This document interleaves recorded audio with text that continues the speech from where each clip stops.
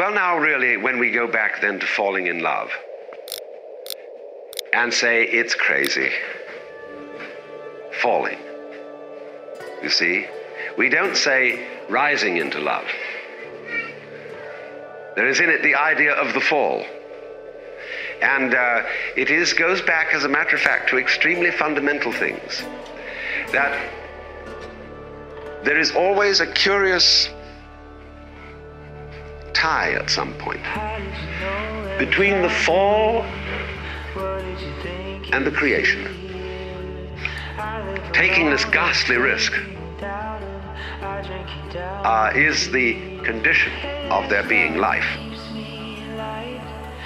You see, for all, the life is an act of faith and an act of gamble. I don't care if the darkness is soon to rise. It's beautiful. Oh, look, she found the camera. I'll be safe in the place that you said was mine. What did you see through my window? Catching a glimpse of devotion. It's just a light from a shuttered casino. And it's all in motion. Hey, there's sorrow in my eyes. You're not safe to bring to life.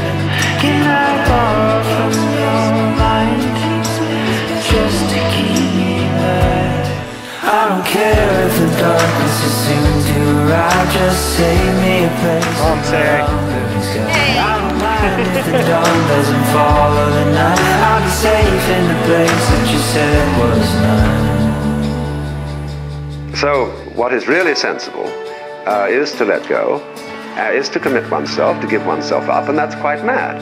So we come to the strange conclusion that in madness lies sanity.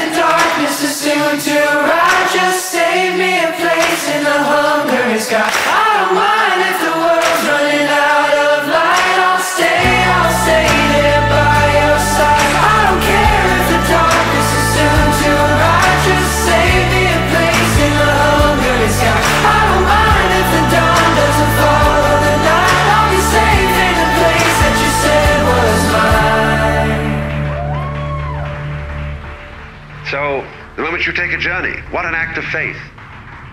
The moment you enter into any kind of human undertaking in relationship, what an act of faith. See, you've given yourself up. But this is the most powerful thing that can be done. Surrender.